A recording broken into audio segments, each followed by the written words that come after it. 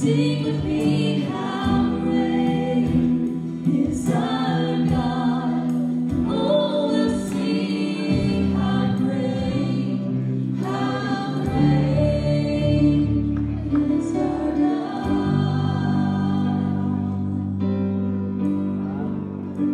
Because He's the name above all names, and He is worthy of all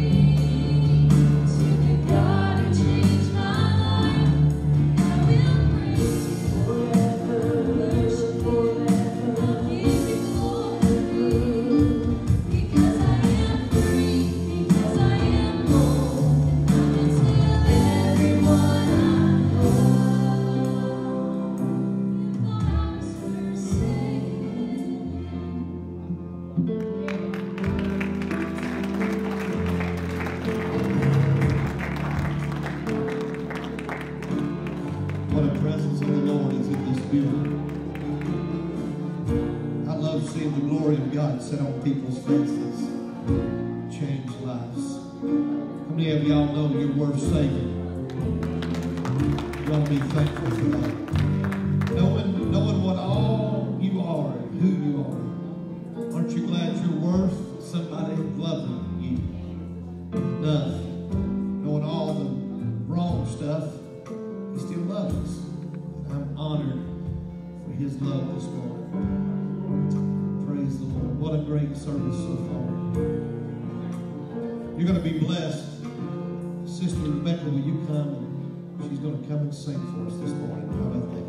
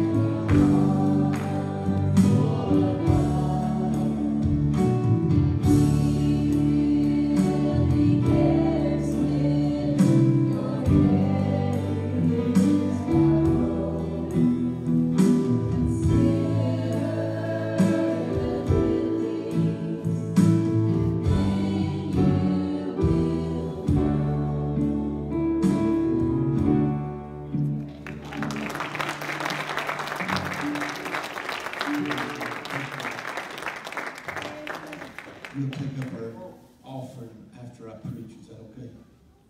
So our kids are going to children's church.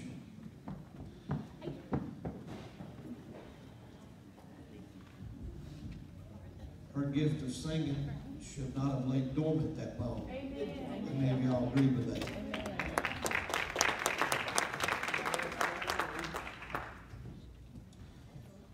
Praise the Lord.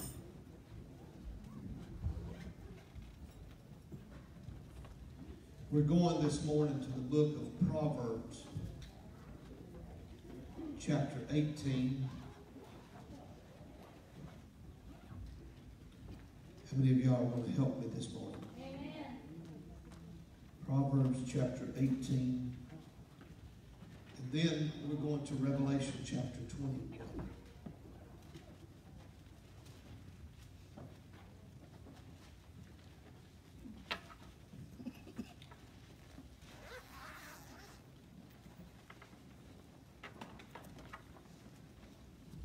I came this morning with a mission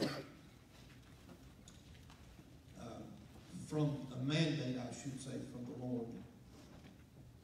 And I don't know that I'll preach like I normally preach, but I want you to hear me. What I feel like the Lord has laid on my heart for this hour. And so I want to go from Proverbs 18 and read one verse. And then Revelation chapter 21 and read a couple of verses there. This chapter, or this verse in Proverbs, should give all the women an opportunity to say amen. All right? Verse 22. Whoso findeth a wife findeth a good thing, and obtaineth favor of the Lord. Can I get an amen? Amen. Whoso findeth a wife findeth a good thing, Amen. and obtains favor of the Lord. Revelation 21. And I saw a new heaven and a new earth. For the first heaven and the first earth were passed away, and there was no more sea. And I, John, saw the holy city, New Jerusalem, coming down from God out of heaven, prepared as a bride adorned for her husband. And I heard a great voice out of heaven saying, Behold, the tabernacle of God is with men, and he'll dwell with them, and they shall be his people, and God himself shall be with them, and be their God. And God shall wipe away all tears from their eyes, and there shall be no more death, neither sorrow nor crying, neither shall there be any more pain. For the former things are passed away. I want to preach on the Lamb's bride this morning. Is that okay? Amen. The Lamb's bride. Tuesday night I was sitting at the house, and all week this week I may have slept 4 or 5 hours. I have every single night of this week. I've laid down to go to sleep, fell off to sleep, and had the Lord to wake me up. I've stayed up for hours upon hours throughout the night. And the Lord dealing with me about where we should be as a church. Amen. And on Tuesday night, I was awakened by a dream. I'm not going to tell you the dream, but I was awakened by a dream that, you ever had those dreams where your heart beats fast? Mm-hmm. You feel like you can't get out of the dream, Amen. but you want to. And, I was awakened by, and found myself sitting up in the bed, and I was hollering to the top of my voice. I don't know if I was preaching, but that preaching spirit was on me. And it was almost like a frantic, like somebody needed to hear what I had to say. Amen. I came out of that, and I heard the Lord say to me, I want you to get the bride ready. Yes, sir. Amen. hear me. If you don't hear me, say nothing else. I want you to get the bride ready. I begin to think that if I was going to be summoned to get the bride ready, I needed to understand what takes place in a wedding. Not a Western wedding like we have, but what would Jesus be speaking about when he spoke of weddings? Or what would he allow John the Revelator, why would he talk about in Revelation 21, I saw the bride adorned for her husband? Coming from a Jewish background, what would Jesus' mindset be of getting the bride ready? In order for me to get a bride ready or to get the church ready for the coming of the Lord, I had to understand about a Jewish wedding. I'm going to take my time this morning. So I started thinking about, I wonder what the heart of the bridegroom would be. And I think Kinley sung it so good, that last song she sung this morning. The heart of the bridegroom would be that he thinks we're worth saving. I wish I had some help with it. He chose us. Hallelujah. He saw us where we were at. In fact, one of the Old Testament scriptures, in a prophetic utterance, the Bible said, I passed by thee, and I saw thee polluted in thine own blood. And I said unto thee, while thou wast polluted in thy blood, I said unto thee, live. Yea, I say unto thee, live. And aren't you glad this morning that our bridegroom, he could have chose anybody, but he got to the opportunity to choose his own bride. And aren't you glad this morning that he chose you? Hallelujah. He chose you, understanding that what you were when he chose you was not what you were going to be once he dolled you up and fixed you up and adorned you as a bride. He understood that the last glory of the house would be greater than the first. He understood that if he took time with you and made you to be something great, that when the process was over, you would be a bride that was ready and willing for the bridegroom to come and get. And I don't know about you this morning, but this world has nothing to offer me any longer, and I am glad to say that I am part of the bride. And the older I get, is the more willing I am getting to allow the groom to come and get me. I am ready more today for the coming of the Lord than I was 20 years ago or 30 years ago. In fact, I'll say it like Revelation said, and the bride and the Spirit say, come, Lord Jesus, and come quickly. I don't know if you're looking for the coming of the Lord, and if you're not, it might be because you're not ready. But I'm saying from this pulpit that I would love to see the coming of the Lord happen quickly. What would be the heart of the bridegroom? Let me slow down because I didn't want to preach this morning. What would be the beauty of the bride? What is it that attracted God to you in the first place? What's the covenant of a marriage that they have between one another? You would be hard pressed to find a more joyous occasion in the land of Israel than a marriage supper or a marriage or a wedding that was going to take place. In fact, if you read Bible history, the Hebrew word for wedding is the word simcha, which means a joyous occasion. You know what that means? It means that when the Lord found you and he chose you as a bride, he did it with joy. May I preach on just a minute?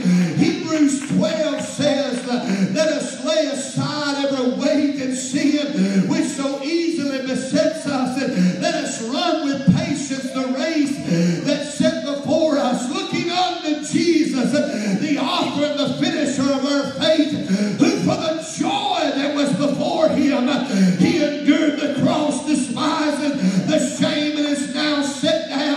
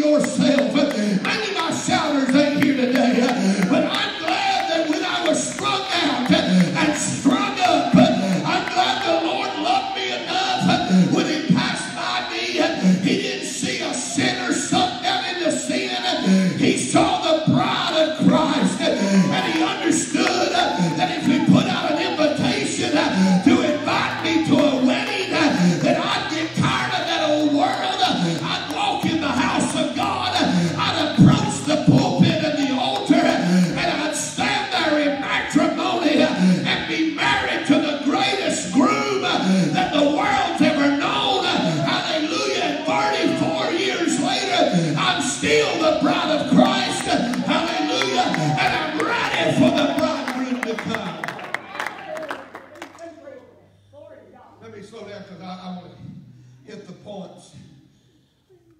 They called it Simcha because it was a joyous occasion. It was joyous because it was a time where two people, a man and a woman, did you hear me?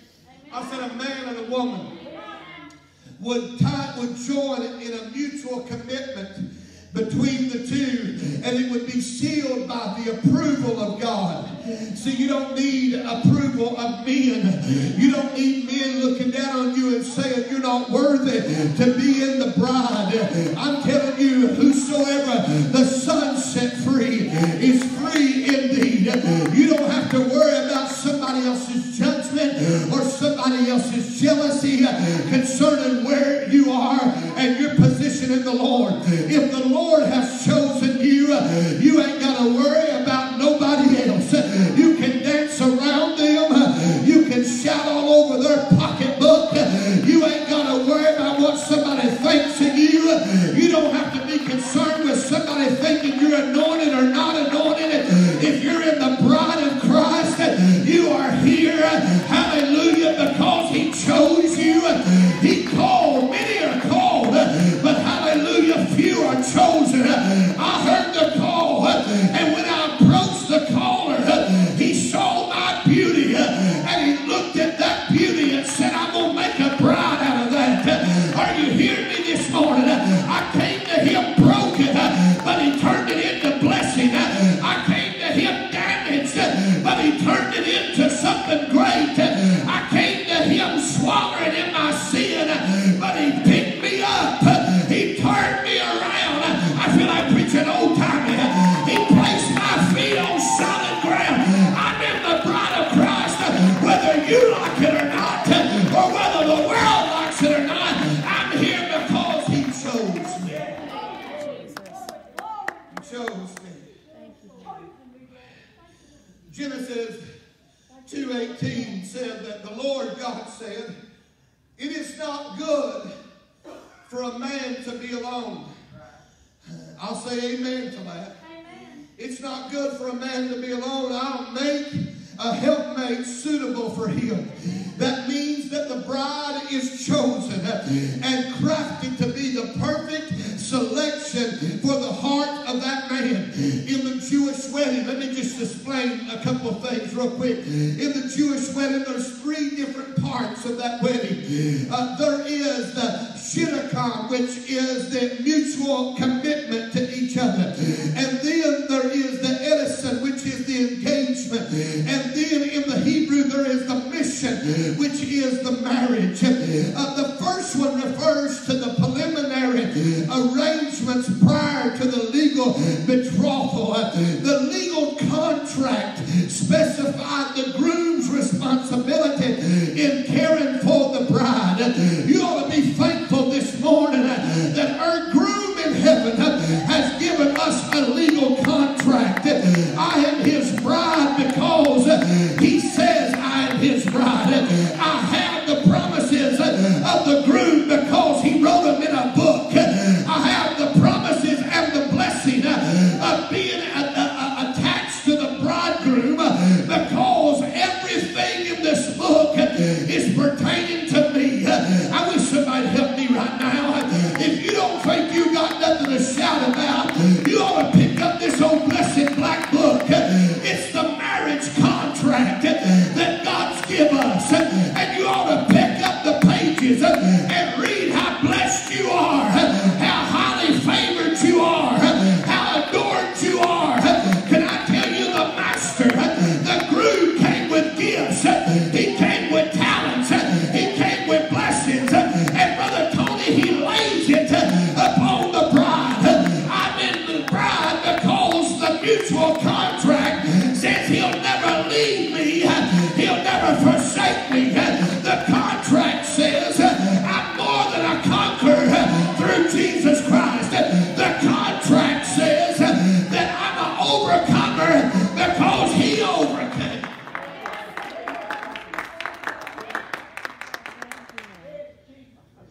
I can do nothing on my own. Are you hearing me? Here's what would happen in ancient times. Marriages were looked upon as between two people. They would just get together for reasons of survival. You can read about that in the old Jewish customs. They would literally get together because of reasons of survival. I want to tell you something this morning. You know what I'm doing in church? I'm surviving. You know why I'm staying married to him? Because I want to survive. You ain't helping me. The world's in a mess, but I want to survive. Hallelujah. And I can't survive without him. Did you hear what I'm saying? If you think you've got it all together and you don't need a man, hallelujah, if you don't need the groom helping you out, I'm telling you as a bride, the bride can do nothing within herself. You can't produce without a groom. You can't be protected without a groom. You can't survive without a groom. You ought to be thankful for the groom. Hallelujah. Because you are what you are only by the grace of the groom. I wish I had some help in here. He's my supplier. He's my healer. He's my savior. He's my baptizer in the Holy Ghost. I'm his bride and I'm covered by his protection. Good preaching, Pastor.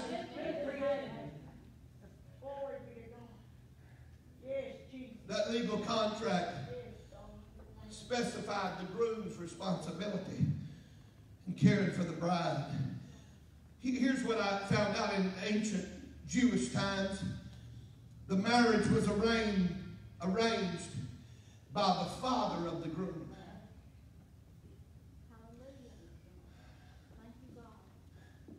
While we were yet sinners. The wedding was arranged by the Father. I mean, God saw the world in corruption. In the day, even by the days of Noah, the Bible said, and men did that which was evil in their own eyes. Are you hearing me? I mean, constantly they were evil in their thinking, evil in their actions, evil in everything that they were going through and living out. And God looked at that and said, out of that mess, I'm going to raise up a bride. I'm going to, out of that dirty, rotten stuff, I'm going to raise up a bride that's dressed in white garments without a spot and without a wrinkle or without a blemish. You ought to shout right now, because you are not what you used to be. But may I say to you in prophetic utterance, you are not what you are going to be. He's dressing you up, getting you ready for the ultimate wedding feast. And even though it was arranged by the Father, listen to me, even though a marriage in Jewish days was arranged by the father, the groom, the consent of the bride was important. Let me go somewhere. Genesis chapter 24. Abraham sends his eldest servant, go seek me out a bride for my son Isaac. Isaac's in the field working. He doesn't know that Abraham has sent to get a bride. Come here, Brother Terry. Help me right quick, will you? Come on right up on stage. Come here, Brother Tony. Now stand right there, Isaac. You good? Did you know if you find a wife, you can find a good thing, right? Amen. So you're standing there. You need to be married. I'm Abraham. You're Isaac. You need to be married. And so I'm going to send my eldest servant. Everybody say Holy Ghost. Holy Ghost. I'm going to send you out to find the bride. I've done chose her. I wish somebody help me right now. I've done chose her. I'm going to take her out of the world. I'm going to do something nobody else would ever do. But you got to go to the world and find her. And the Bible said he's commissioned by the father Abraham to go and find the bride. On his travel, before he ever leaves, he asked the father Abraham, he says, Abraham, perseverance that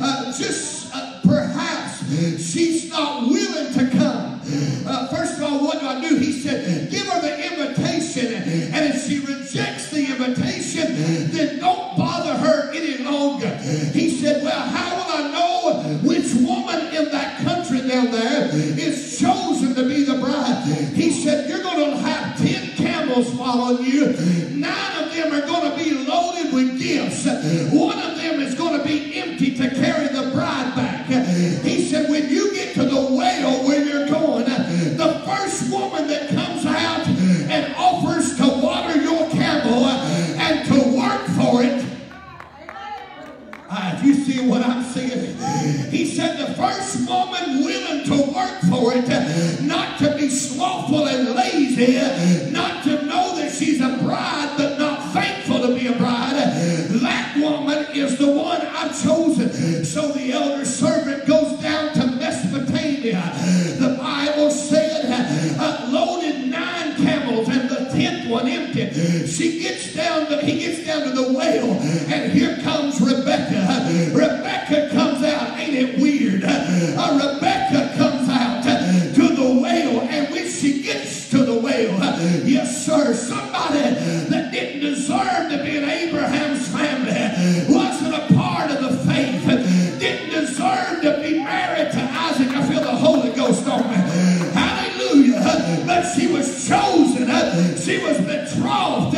Here she comes out. The older servant is standing there by the well. She comes out and says, oh, you got 10 camels. It's 26 steps down into that well and 26 steps back. I don't know if you know about camels, but they got 3 stomachs. Every stomach holds 8 gallons of water. 8 times 3 is 24 gallons. 10 camels is 240 gallons. I'm going to go down into that well. I'm willing to work for this thing. You want me to go back and be a bride? I've been waiting on somebody to love me enough to pull me up out of what I've been in and marry me. I wish I had some help. They went down into that well, 26 steps down and 26 steps back up. She watered all the camels and watered the man of God. Help me right now. He told her, you're going to come with me to the land of Abraham. You're going to meet his son Isaac. She said, let me go back and tell my daddy goodbye. I'm never going to be here again. And by the way, what do I get for going home and being married to that man Isaac, whom I have never seen? I've never laid eyes on him. That elder servant looked at her and said, there's 9 camels loaded down with gifts. Hallelujah. That's called the baptism of the Holy Ghost, of the 9 gifts of the Spirit. Of that camels, you can have it all. You can pray. You can speak in tongues. You can have faith. I wish I had some help in here. I'm telling you, God's looking for a bride.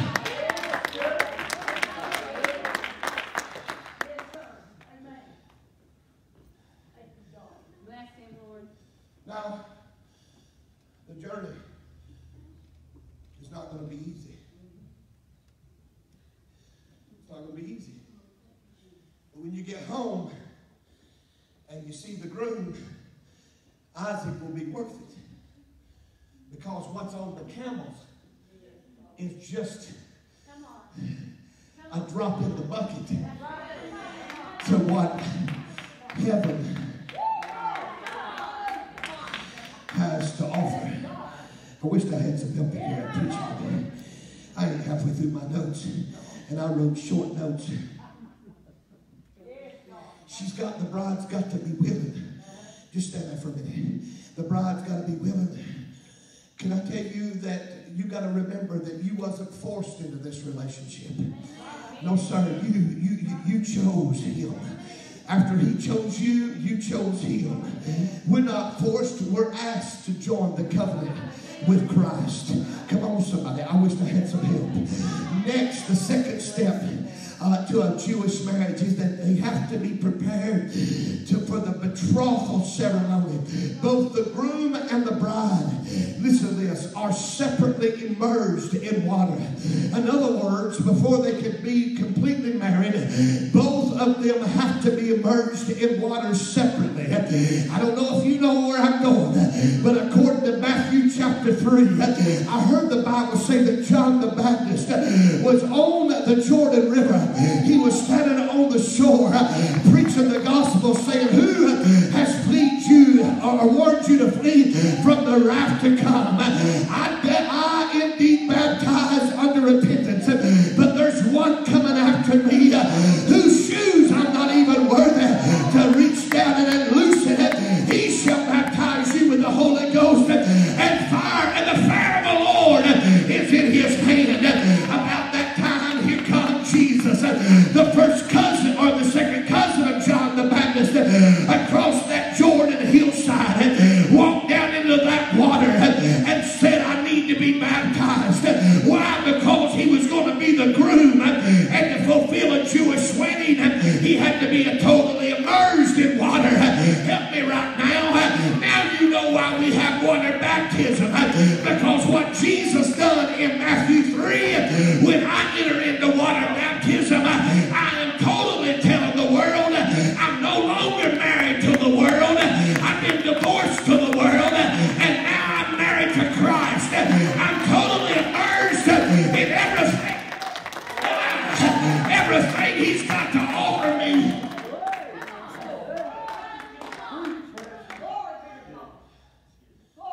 Totally.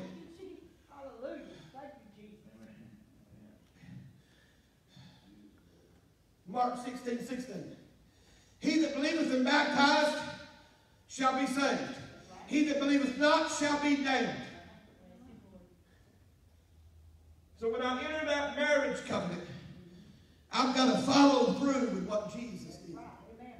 Y'all got 5 minutes and I'm done. After immersion, the groom and the bride would enter what they called the tent of marriage. It was a canopy. It is here that the groom would give gifts to the bride. Hallelujah. He would place a ring on her finger. He would give her wine to drink. He would give her gifts under the canopy of marriage. See, you were saved in the Word, but you were brought into the canopy. You're in the tent of tabernacles. This is the tent of praise. This is where you get your ring. Boy, I could have some fun right here. This is where you get your ring. This is where the Lord slides that on your finger as a covenant of love. This is where He gives you gifts that don't belong to you. They are gifts of the Holy Ghost, but He wants you to have them. So He gives you gifts. This is where, help me right now, this is where He gives you wine to drink. And we know that the wine is the joyous blood sacrifice of the Lord. He puts the blood in you, and He gives you garments, and He gives you gifts. During this period, the groom was to prepare, listen to this, a place for the bride. It is under the canopy of marriage that the groom leaves her. He leaves. Thank you. He leaves. She will no longer see him for a year's time. He leaves. It is his responsibility in this time to prepare a place for the bride. You can quote John 14 right there if you want to. Let not your heart be troubled. If you believe in God, believe also in me. In my Father's house are many mansions. If it were not so, I would have told you. Behold, I go to prepare a place for you, that where I am there, you may be also. And if I go to prepare a place for you, I will come again and receive you unto myself. That where I am there, you may be also. Y'all want me to quote the rest of the chapter? Listen to what I'm telling you. He's gone. He's fulfilling his part of the marriage vows. It is his responsibility in this period of time to prepare a place for the bride, but it is the bride's focus on her responsibility to focus on her personal appearance, her wedding garments, and the lamps burning for when he comes again. You don't think that God's got anything to do with your dress code? Come on. You better talk to a bride. That's right. Amen. I've done weddings for 34 years. I've never, ever, ever seen a half put together bride. The groom might come in. I've done some weddings where the groom had the all-night party and come in. His hair wasn't all together right. He had smell of alcohol on his breath. Because I've not always done weddings for church folk. I've seen the groom's shirt wrinkled. Them have to put the jacket on to cover the wrinkles. But I've never seen a bride halfway put together. I'm going to tell you something. They even got a thing called the bride party.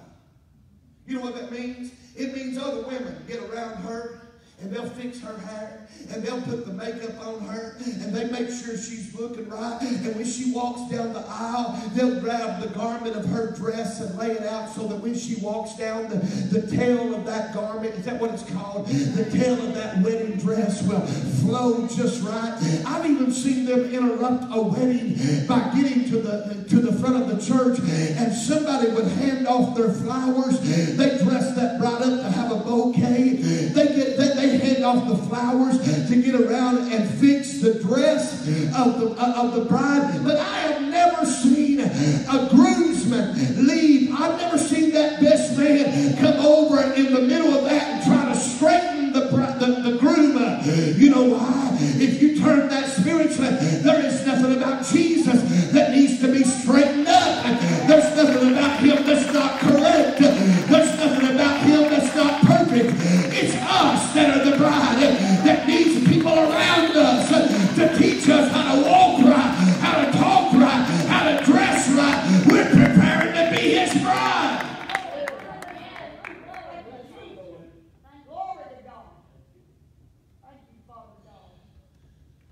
And in that preparation,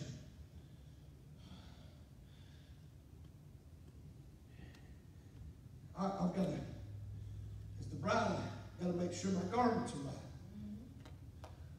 I don't want the Lord coming back thinking he's married to a hooker.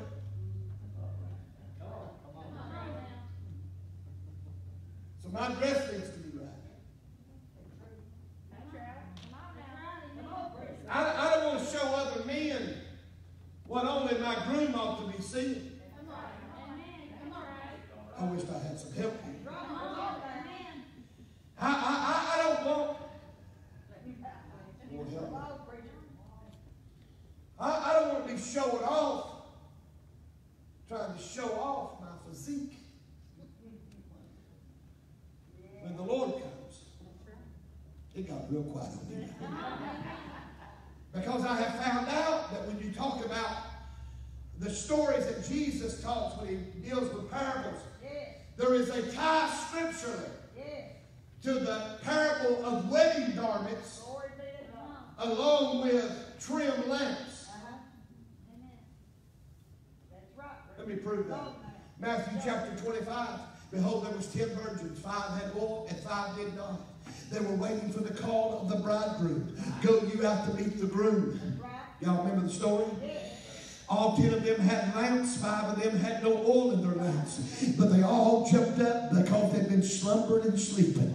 They got their wedding garments on and dressed up for it. But their lamps had gone out, 5 of them. They were not fools because the Bible said the fool has said in his heart there is no God. A fool is not looking for the coming of the Lord. No, sir. He's not looking for the coming of the groom. No, sir. They had just started living foolishly. The Bible said they called them foolish virgins. They were still pure. Come on, somebody. But they were living foolish as if the Lord was never going to come. But how many of y'all know that when he comes, it's not good enough to be dressed right if your lamps have went out? In other words, the dressing right is an outward appearance of responsibility. I want the Lord to come and I want him to find me dressed right on the outside. But the lamp has nothing to do with the outside. The lamp has to do with the inside. Come on, somebody. That when the groom comes, he needs to find the outside and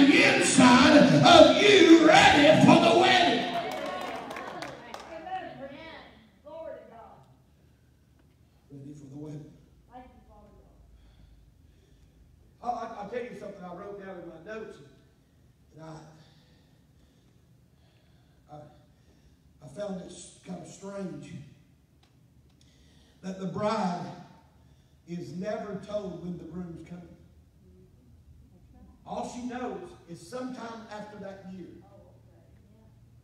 of him preparing a place and her preparing herself. Right. Yeah, come on. Sometime he's coming. Hallelujah. Sometime after that. That's right, preacher. And then, you know who makes the decision when he comes? His dad. His father looks over his son and says, the bride's now ready. So go get your bride, son. He ain't sending nobody to get us but himself. Gabriel may sound the trumpet, if you want to believe it that way. Come on, somebody. I heard the Bible say the Lord, the trumpet of the Lord's going to sound. I don't know. You can believe what you want to, but the trumpet of the Lord's going to sound. But whoever blows that trumpet, he ain't sending an angel to get us. He's not sending some angelic being, a four-footed beast, or some four-faced being. No, sir. When the Lord comes to get his bride, he's going to walk down that aisle. Come on, somebody. The Lord himself shall descend from heaven with a shout, the voice of the archangel, and the trumpet of God shall sound. Hallelujah. The dead in Christ will rise first, and we which are alive and remain shall be called up together with him in the air, and so shall we ever, hallelujah, be with the Lord.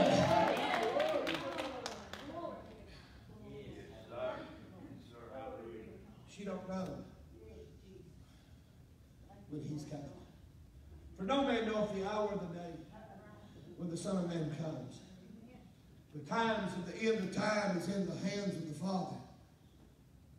But because she doesn't know when he's coming, the bride, if she's wise, keeps her oil lamps ready at all times, trimmed and burning at all times.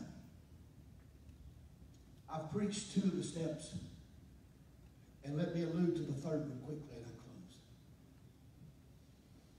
close. The third final step in the wedding is known as Nisa. Here's what it means.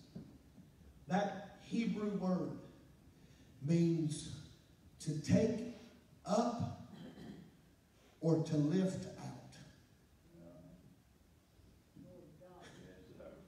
You want to talk about the word rapture? You can use that word. It don't scare me. Because it just means the catching, the taking away.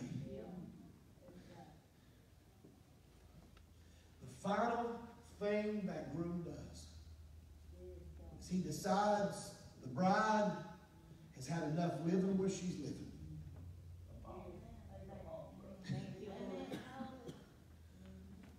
And I'm coming to get her. And I'm going to take her out. This world is not my home. I'm only passing through. My treasures are laid up somewhere beyond the blue. My friends and loved ones wait, who've trod this way before, and I cannot feel at home in this world anymore. Oh Lord, you know I have no friend like you. If heaven's not my home, dear Lord, what would I do? The angels wait for me, heaven's open door, and I cannot feel at home in this world anymore. Listen to this. Once again, at the catching, listen to this is powerful. At the taking out or the lifting up of the bride, he picks her up as if to say, I'm taking you out of what you've been in. And once again, the groom and the bride enter the marriage tent and recite a blessing and finalize their vows. Preacher, where's that fit in? I'm glad you asked. Because according to Revelation, there is a temple built in heaven. When he comes to take us out, right now we're in a canopy, a tent of the wedding. But when he takes us out, we're going to enter in that temple over there. And our marriage and our wedding will be finalized when we receive the full blessing of what he promised us. The musicians can come on. I know I preached kind of mediocre today, but the reality is we need to get ready. If the signs of the time are correct, and they are, you can guarantee that the Lord is soon to come. He's soon to come. And how many of y'all know he's coming after somebody that's fit to be married to the groom? Let's stand all over this building. Come on, sing something.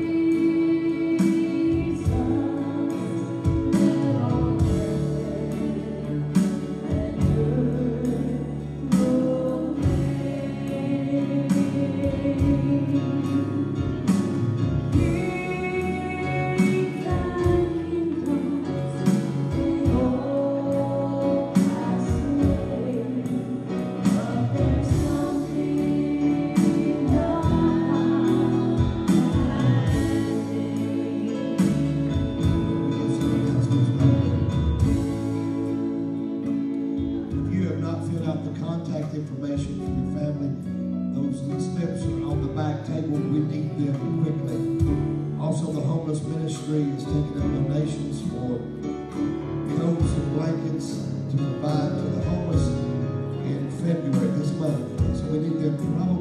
next Sunday. Okay? So make sure you bring in those toboggans, gloves, no matter what it is, just bring it. Okay? Let's have a good home speech for this next week. I love you. Listen, I need your attendance here tonight. As you know, we only got 70-something people here today because of the snow. Hopefully some of our people will be back tonight. But we need your attendance tonight. We'll start at 6 o'clock. We'll see everybody then. Hug on each other.